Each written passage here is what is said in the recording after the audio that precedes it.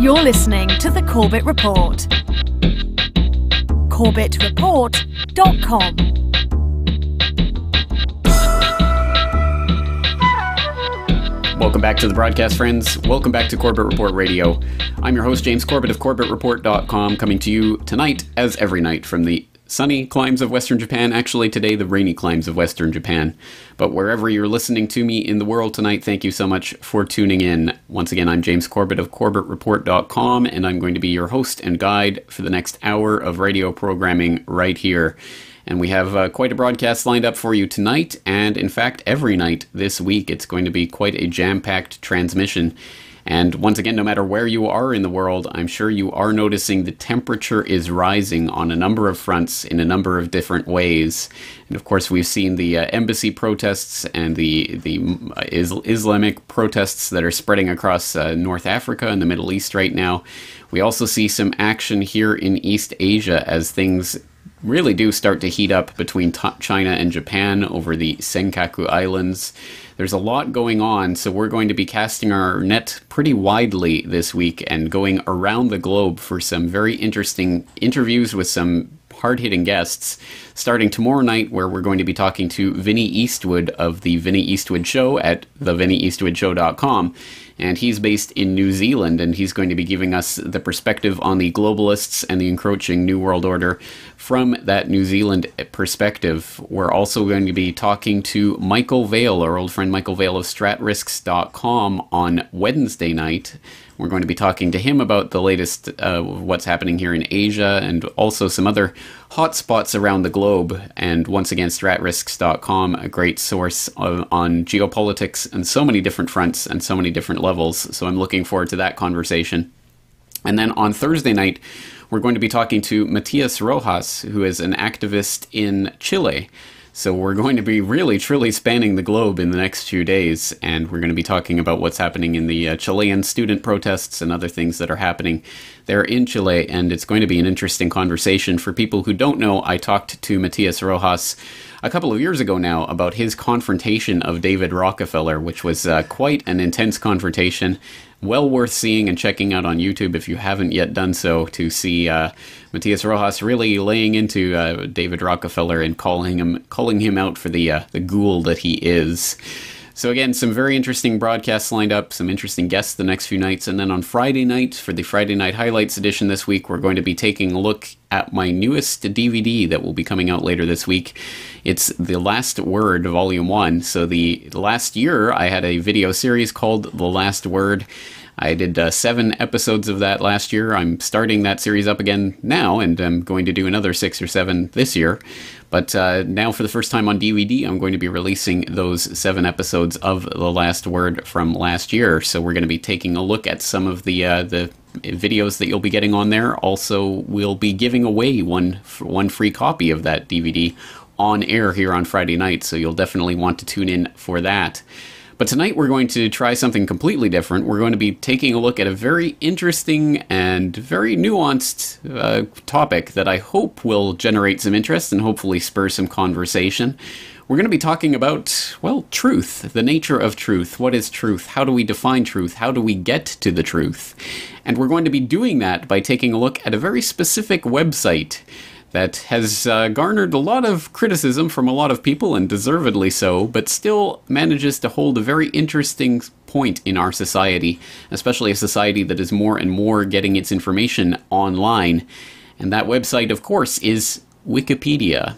What role does Wikipedia play in our modern society? How does it control information? Is it a gatekeeper? Is it nothing more than a gatekeeper? Can it be used and exploited for an information resource, or should we simply throw the baby out with the bathwater? A lot of questions to ponder, so we'll be going more into that tonight as we start exploring the Wikipedia phenomenon. So stay tuned right there. We'll be right back after these messages.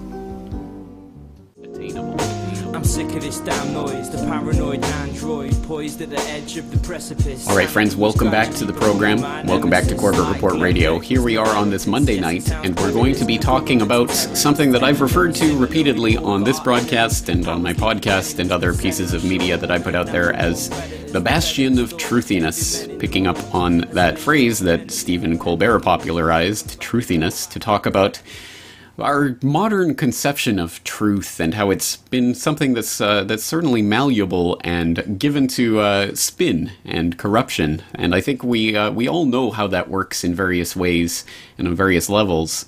But certainly our conception of what is truth and how do we arrive at some sort of collective understanding of what has truly taken place has really changed in the wake and the advent of that website, Wikipedia, in which supposedly is the repository of human knowledge at this point, and is the largest encyclopedia ever assembled by human hands.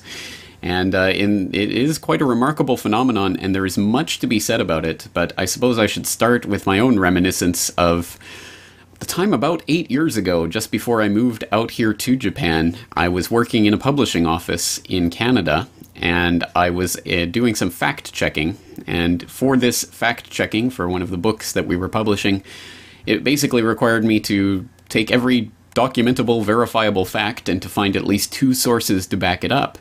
One of them tended to be Encarta, the Microsoft encyclopedia that probably no one even remembers existed at this point, but which was at least somewhat in use at that time. And there was the option to find another reputable source somewhere online to try to back up whatever claims were being made.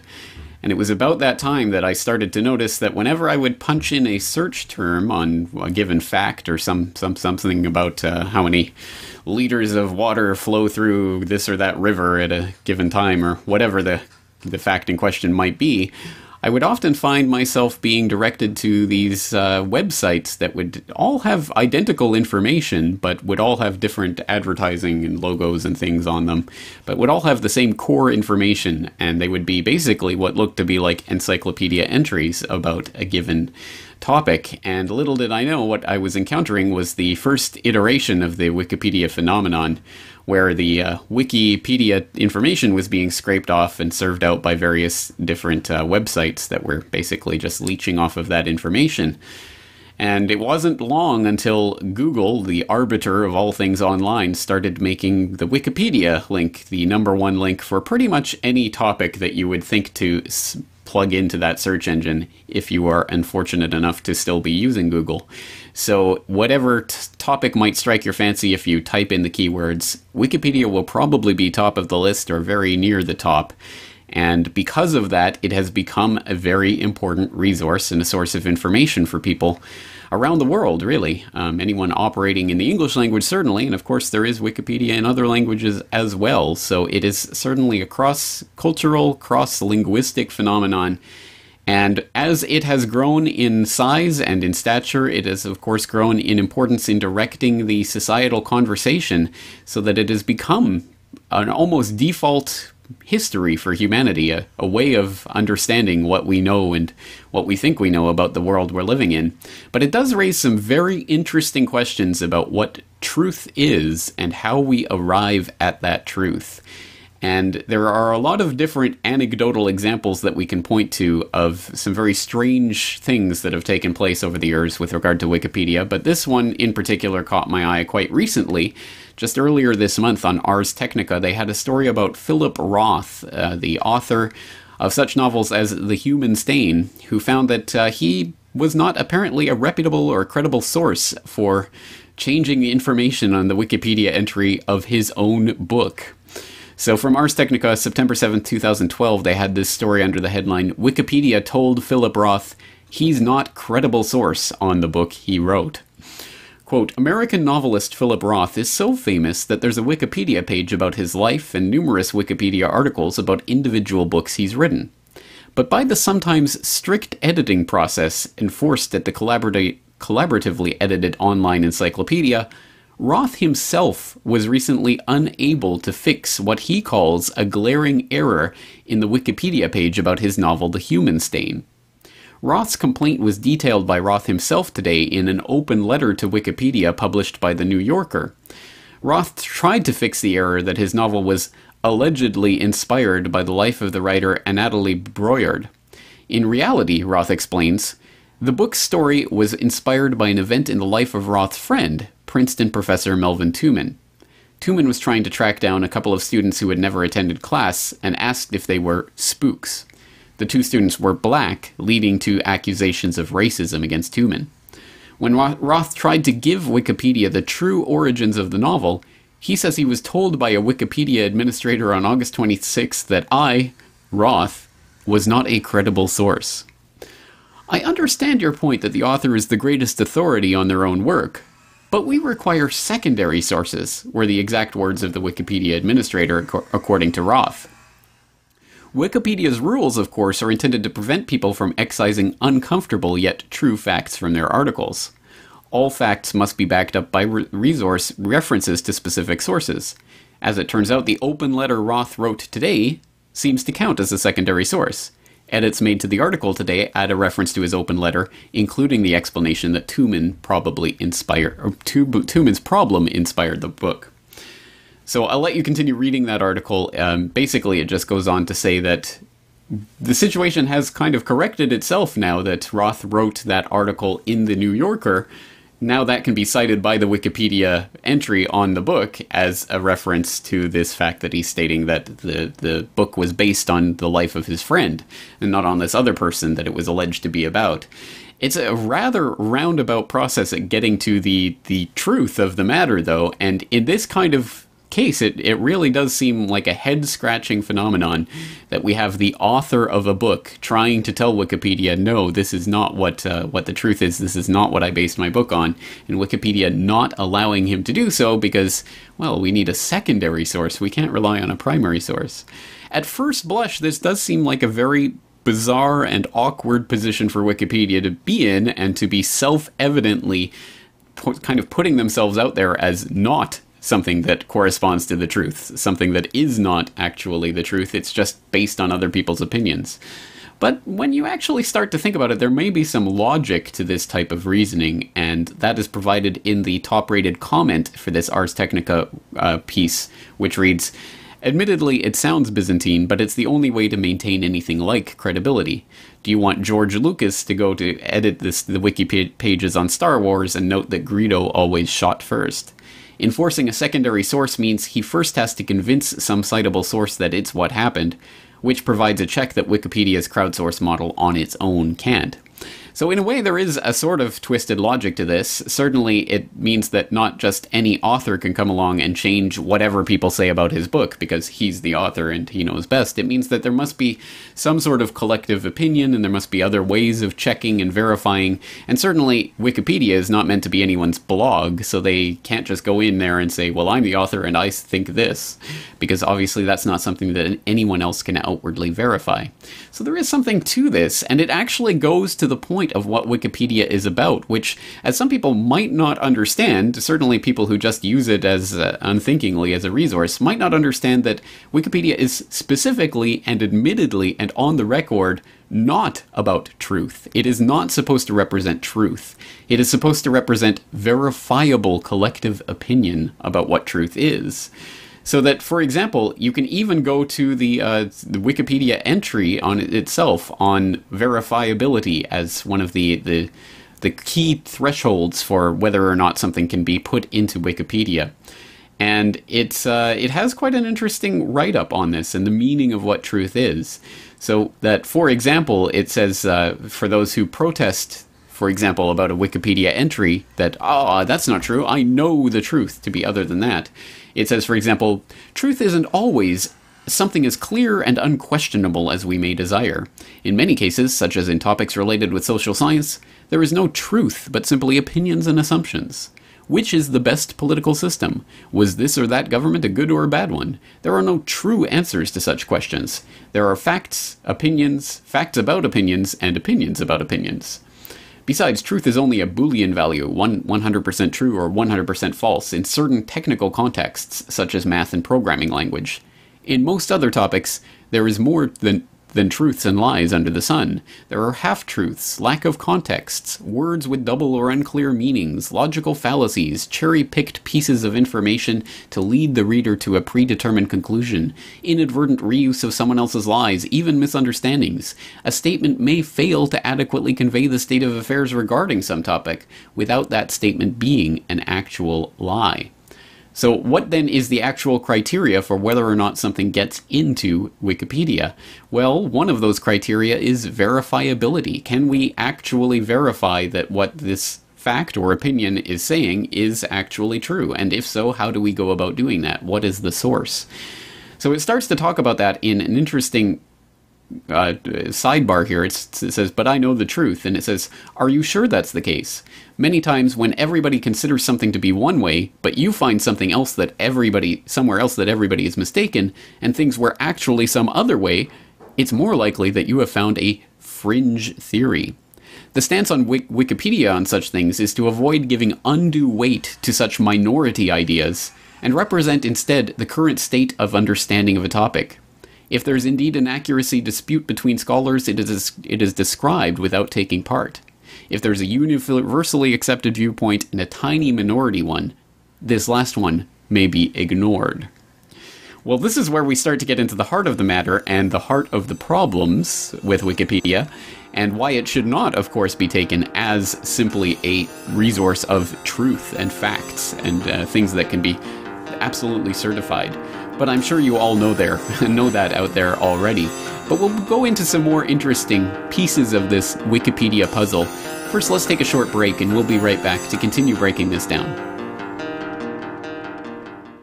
One day in Manhattan, clear as could be. Great friends, welcome back to Corbett Report Radio. Once again, I'm your host, James Corbett of CorbettReport.com, and tonight we're talking about Wikipedia, the Bastion of Truthiness, which, surprisingly enough, admits that it is not meant to be a resource of truth, per se, but only about what happens to be the majority opinion on various issues, and what reputable, citable secondary sources have to say on various issues. So, for example, we're talking about how verifiability, not truth, is the main criteria for what is given weight and credit on Wikipedia, and how fringe theories that go against the grain, even if they were to be true, would tend not to be published on Wikipedia because Wikipedia represents the collective opinion. So it goes on in this part that I'm citing, and of course I'll put the link in the show notes for tonight's episode at corbettreport.com/radio. It goes on to talk more about this policy that they have, and it goes on to say, representing a majority viewpoint as such does not equal considering it true, and it is possible that everybody is actually mistaken indeed. For example, before Pasteur, everybody considered the spontaneous generation theory to be true, and they were mistaken. Even so, if Wikipedia had existed before Louis Pasteur, it should have treated it as an accepted theory. And in this hypothetical scenario, what if Pasteur fixed the article on spontaneous generation after proving it was wrong? It wouldn't have been accepted. He would have been required to explain his theory in the regular scientific field and have it checked and approved by peers. Only at such point, Wikipedia would reflect changes in the acceptance of this theory. Why? Because Wikipedia does not know, nor have the resources to verify if either one is correct or incorrect, or to set apart an unpublished but revolutionary theory from a common fringe one. That's why it relies on verifiability rather than truth. And it goes on even further and more explicitly to say that editors are not truth finders. Quote, the Wikipedia doesn't reproduce verbatim text from other sources. What it does is summarizes content that some editors believe belong in Wikipedia in the form of an encyclopedia summary that is verifiable from reliable sources. This process involves editors who are not making claims that they have found truth, but that they have found someone else who is making claims that they have found truth. Since there may be more than one set of facts or explanations for the facts in the article, there's a guideline for that where multiple points of view, the Wikipedia's term for versions of truth, are included. Wikipedia editors are not indifferent to truth, but as a collaborative project, its editors are not making judgments as to what is true and what is false, but what can be verified in a reliable source and otherwise belongs in Wikipedia. Well, that actually seems somewhat reasonable. At the very least, they're not putting themselves up as the bastions of truth, and they're not trying to say that everything that their articles contains is the truth, and that we must take them at their face value. More so that we simply have to take them as the collective, agreed-upon establishment opinion on various topics. And certainly, as that type of resource, it does that job pretty well, admirably well, one might say. But it goes on even further. You can look into this even further, and you can find time and again when Wikipedia sources will basically state this policy and will reiterate the fact that they're not about finding or displaying truth per se, so much as collective majority opinion on any given matter. So, for example, we can turn to an article from InsideHigherEd.com, a higher education periodical, which had a article about Middlebury College, which actually banned citing Wikipedia as a source in student essays back in 2007. And in this article called "A Stand Against Wikipedia," they quote a spokeswoman for Wikipedia.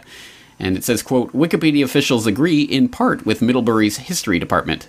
It's a sensible policy to not allow Wikipedia as a source citation in articles." Sandra Ordonez, a spokeswoman, said in an email interview, "Wikipedia is the ideal place to start your research and get a global picture of a topic. However, it is not an authoritative source.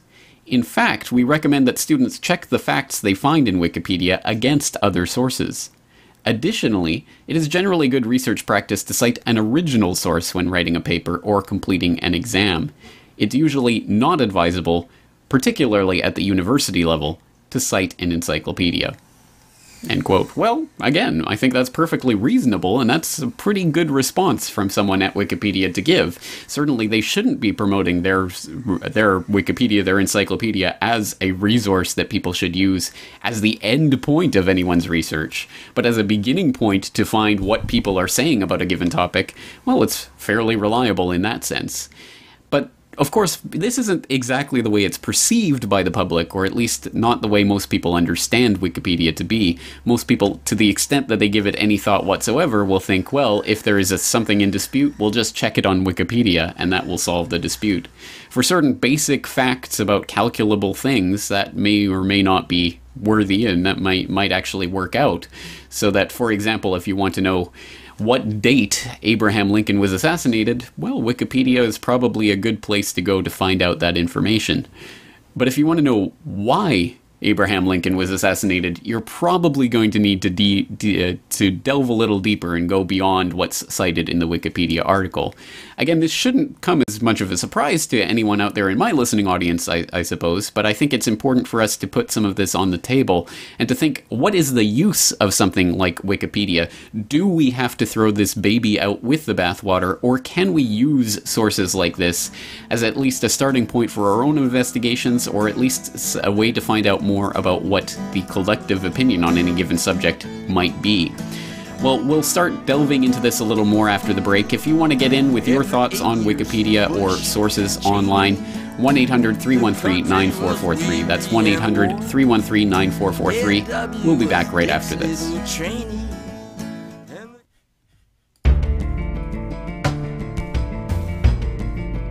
Welcome back to Corbett Report Radio. Welcome back. Here we are on the Republic Broadcasting Network on this Monday night edition of the broadcast, talking about Wikipedia and verifiability versus truth and all of the sticky, thorny issues we get into when this one collective encyclopedia starts to become the go-to source on basically any question that people have under the sun.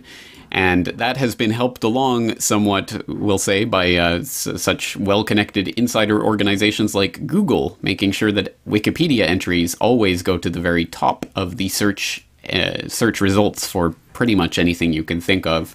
So certainly Wikipedia has been engineered to be the go-to resource for basically anyone looking for information online. At least the people who won't look past the first few entries of any given search term.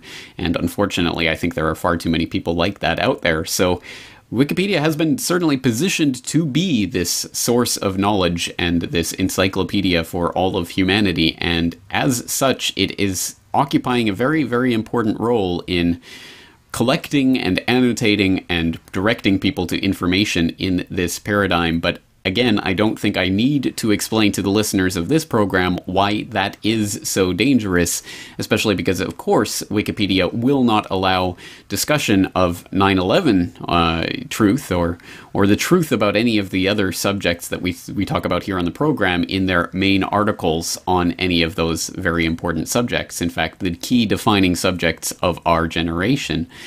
And it's not simply the case that they will exclude that information altogether, but often they'll have an entirely separate entry, for example, for 9/11 conspiracy theories, in which people can talk about the various theories that people are proposing, but none of that information shall ever get onto the main Wikipedia page about 9/11 and what took place then. So it is an interesting segregation of information and really putting pieces of information in separate places so that people are less likely to come over them. And there's a lot to be talked about here, and a lot that we have to consider, but let's take a moment to talk about that thing in the Wikipedia guidelines I was reading from earlier, that they talked about the concept of undue weight, giving undue weight to minority opinions, so that even if something is true and demonstrably verifiably true, the fact that most people tend to believe something else means that that other opinion, the untrue opinion, will tend to be what's reflected in Wikipedia. This is an important point, and it again plays itself out quite interestingly in some very specific cases. So let's just take a look at one specific case. This comes from Chronicle.com from earlier this year, back in February. They wrote a post. They published a post from Timothy Messer-Cruz, who wrote "The Undue Weight of Truth" on Wikipedia. And he writes, quote, "For the past 10 years, I've immersed myself in the details of one of the most famous events in American labor history, the Haymarket Riot and Trial of 1886. Along the way, I've written 2 books and a couple of articles about the episode. In some circles, that affords me a presumption of expertise on the subject. Not, however, on Wikipedia. The bomb thrown during an anarchist rally in Chicago sparked America's first Red Scare, a high-profile show trial, and a worldwide clemency movement for the 7 condemned men. Today, the martyrs' graves are a National Historic Site, the location of the bombing is marked by a public sculpture, and the event is recounted in most American history textbooks. Its Wikipedia entry is detailed and elaborate. A couple of years ago, on a slow day at the office, I decided to experiment with editing one particularly misleading assertion chiseled into the Wikipedia article. The description of the trial stated, "The prosecution, led by Julius Grinnell, did not offer evidence connecting any of the defendants with the bombing." Coincidentally, that is the claim that initially hooked me on the topic. In 2001, I was teaching a labor history course, and our textbook contained nearly the same wording that appeared on Wikipedia. One of my students raised her hand. If the trial went on for 6 weeks and no evidence was presented, what did they talk about all those days? I've been working to answer her question ever since. I have not resolved all the mysteries that surround the bombing, but I have dug deeply enough to be sure that the claim that the trial was bereft of evidence is flatly wrong.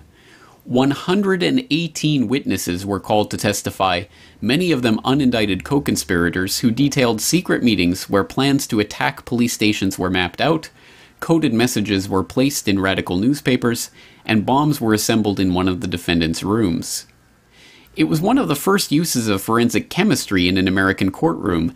The city's forensic chemists showed that the metallurgical profile of a bomb found in one of the anarchists' homes was unlike any commercial metal, but was similar in composition to a piece of shrapnel cut from the body of a slain police officer. So overwhelming was the evidence against one of the defendants that his lawyers even admitted that their client spent the afternoon before the Haymarket Rally building bombs, arguing that he was acting in self-defense.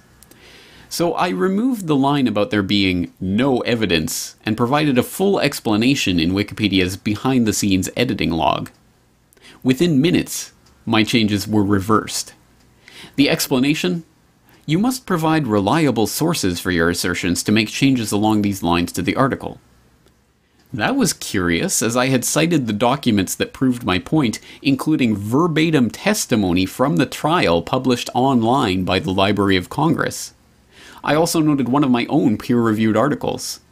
One of the people who had assumed the role of keeper of this bit of history for Wikipedia quoted the website's undue weight policy, which states that articles should not give minority views as much or as detailed a description as more popular views. He then scolded me. You should not delete information supported by the majority of sources to replace it with a minority view. The undue weight policy posed a problem. Scholars have been publishing the same ideas about the Haymarket case for more than a century. The last published bibliography of titles on the subject had 1,530 entries. The undue weight... Excuse me. Explain to me, then, how a minority source with facts on its side would ever appear against a wrong majority one, I asked the wiki gatekeeper. He responded, "You're more than welcome to discuss reliable sources here. That's what the talk page is for. However, you might want to have a quick look at Wikipedia's civility policy." I tried to edit the page again. Within 10 seconds, I was informed that my citations to the primary documents were insufficient, as Wikipedia requires its contributors to rely on secondary sources, or, as my critics informed me, published books. Another editor cheerfully tutored me in what this means. Wikipedia is not truth. Wikipedia is verifiability of reliable sources. Hence, if most secondary sources which are taken as reliable happen to repeat a flawed account or description of something, Wikipedia will echo that. Tempted to win simply through sheer tenacity, I edited the page again. My triumph was even more fleeting than before. Within seconds, the page was changed back. The reason? Reverting possible vandalism. Fearing that I would forever have to wear the scarlet letter of Wikipedia vandal, I relented, but noted with some consolation that in the wake of my protest, the editors made a slight gesture of reconciliation. They added the word credible, so that it now read, "The prosecution, led by Julius Grinnell, did not offer credible evidence connecting any of the defendants with the bombing." Though that was still inaccurate, I decided not to attempt to correct the entry again until I could clear the hurdles my anonymous interlocutors had set before me. So I waited 2 years until my book on the trial was published. Now, at last, I have a proper Wikipedia leg to stand on, I thought, as I opened the page and found at least a dozen statements that were factual errors, including some that contradicted their own cited sources. I found myself hesitant to write, eerily aware that the self-deputized protectors of the page were reading over my shoulder, itching to revert my edits and tutor me in wiki decorum. I made a small edit, testing the waters. My improvement lasted 5 minutes before a wiki cop scolded me. "I hope you will familiarize yourself with some of Wikipedia's policies, such as verifiability and undue weight. If all historians, save one, say that the sky was green in 1888, our policies require that we write, most historians wrote that the sky was green, but one says that the sky was blue. As individual editors, we're not in the business of weighing claims, just reporting what reliable sources write."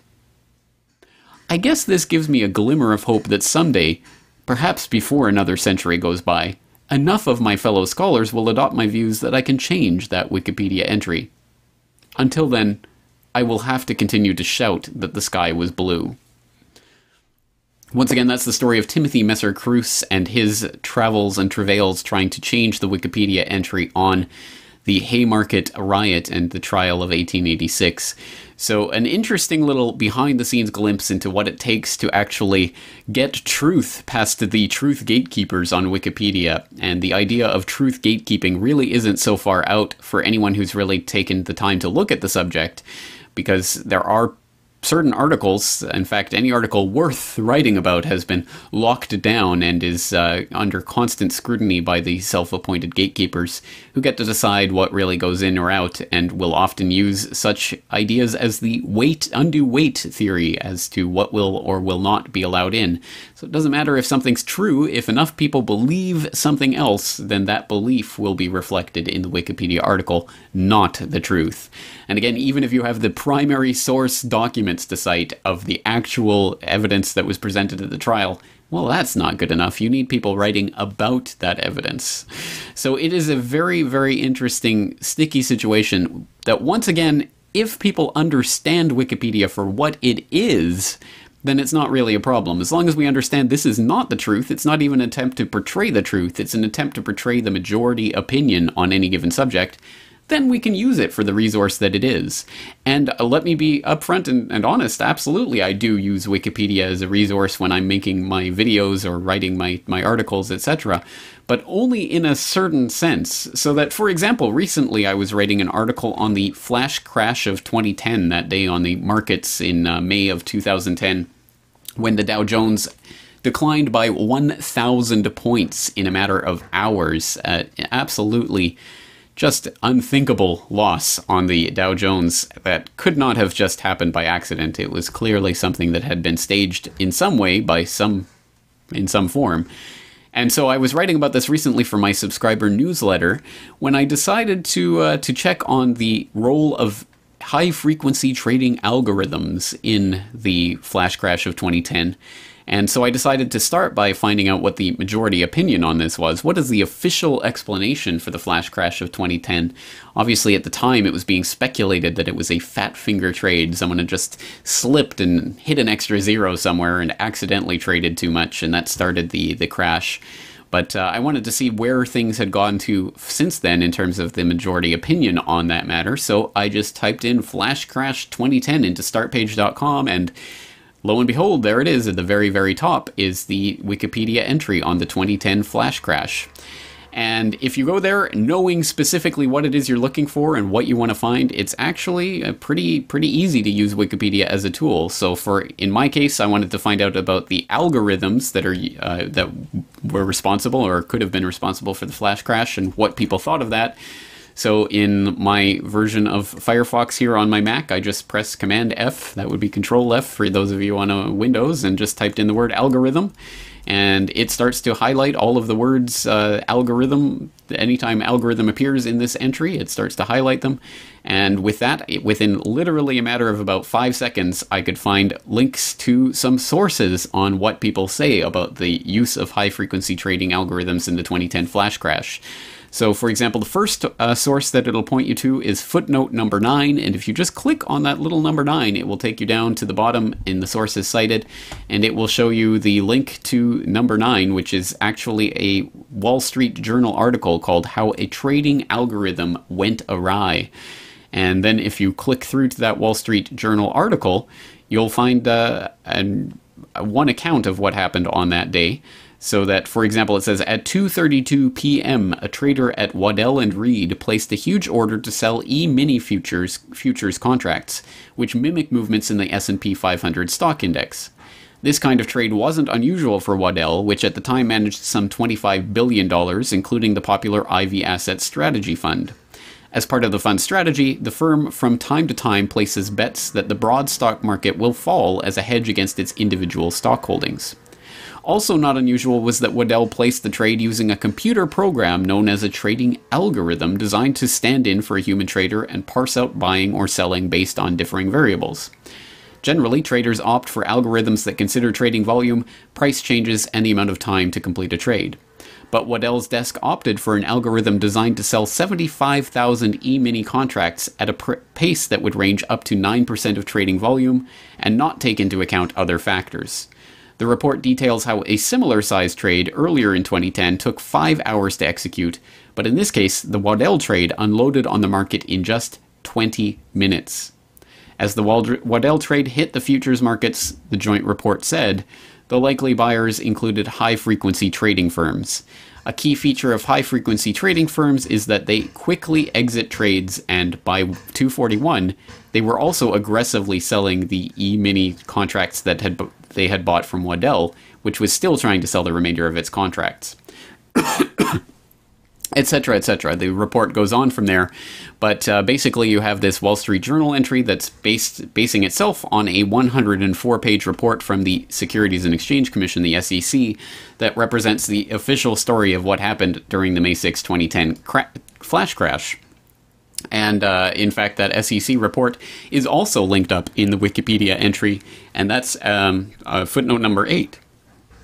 So you have the SEC report, you have various articles that were written about the report, all talking about the role of high-frequency trading algorithms in the May 2010 flash crash. And so for someone like myself who was in the position of believing, yes, the algorithms were at the very least partly responsible for getting that flash crash going and rolling, and if you want to check, well, what is the official opinion on this? In literally about 10 seconds, you can find a resource to that on Wikipedia.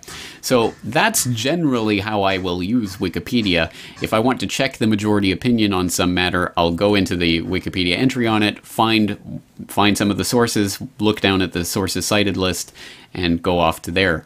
Of course, I never use Wikipedia in and of itself as a resource. I just use it as that quick and easy and dirty way to find out what the majority opinion on any given subject is.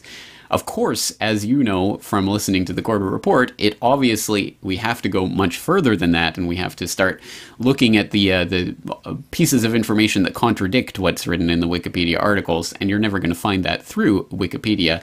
You're going to have to turn to other sources. And that's where the alternative media comes in hopefully taking and congregating and collaborating and getting some of this information that proves the other side of what's going on and the things that they're not talking about on Wikipedia. But at the very least, it's good to know what the majority opinion is on certain subjects, because who knows? Maybe you have a hunch that high-frequency trading algorithms had a role in the 2010 flash crash, and instead of trying to convince a skeptical public of this or that source, you can just point them to the Wikipedia entry, you can point them to the Wall Street Journal, you can have the SEC report up on your screen in seconds, pointing them to the very source coming straight from the horse's mouth, showing exactly what you wanted. So, in that sense, it can be a valuable resource. A lot more to say, but let's take another short break and we'll be back to wrap things up right after this.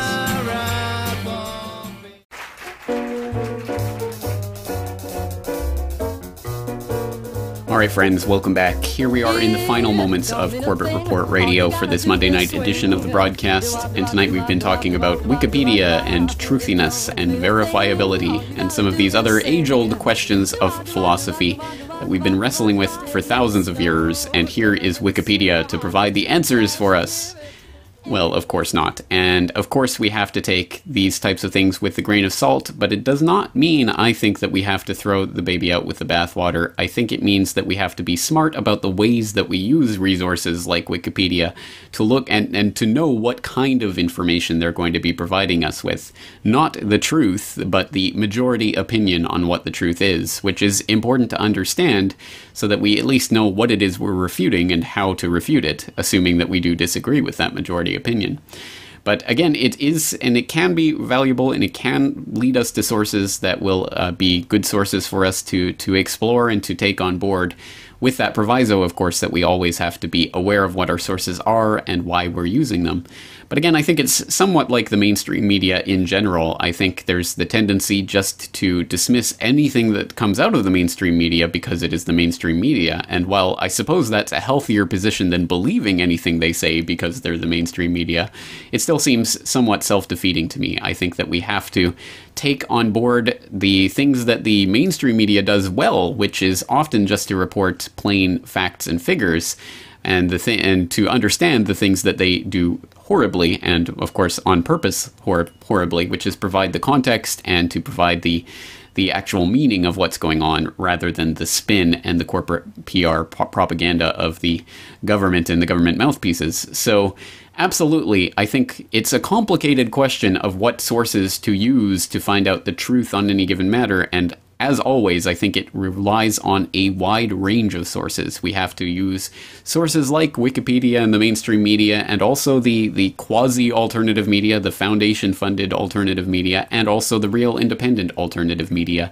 And I think with all of those sources on board, we can come to a better understanding of not only what actually is, but what people believe actually is.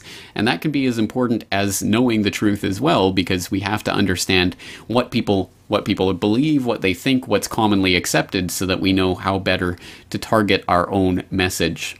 So lots and lots to think about. I hope that at the very least we do start the broader societal conversation about what resources like Wikipedia are supposed to be and what they can be. But turning to some programming notes, I just want to reflect on the fact that I've heard from some people that there were some technical difficulties with Friday night's broadcast of this radio show. So if you are a listener to the live broadcast, either on the radio or on the Republic Broadcasting streams, I'd just like to let you know that all of the radio broadcasts are backed up on my own servers, and they should have the proper backup of the full episode of this episode and every other episode, and of course all of the show notes for every episode, so that you can find all of the articles and videos and documents, etc. that I talk about in any given episode will be up there at corbettreport.com/radio. So just go to corbettreport.com and click on the radio Radio tab, and you'll find it there. Once again, the archives and all of this work is brought to you by you, so thank you once again to all the subscribers of the Corbett Report out there, all of you who have clicked on the support tab and are subscribed to pay a small monthly fee once a month to me. I couldn't do it without you, so absolutely thank you all out there for that. And thank you all for listening. I truly do appreciate your comments and your support and your feedback and all of that, so keep it on coming. I will keep this broadcast coming to you. And on that note, we're going to leave it there, but we'll be back for tomorrow night's edition of Corbett Report Radio, 23 hours. So until then, thank you all for listening. Take care.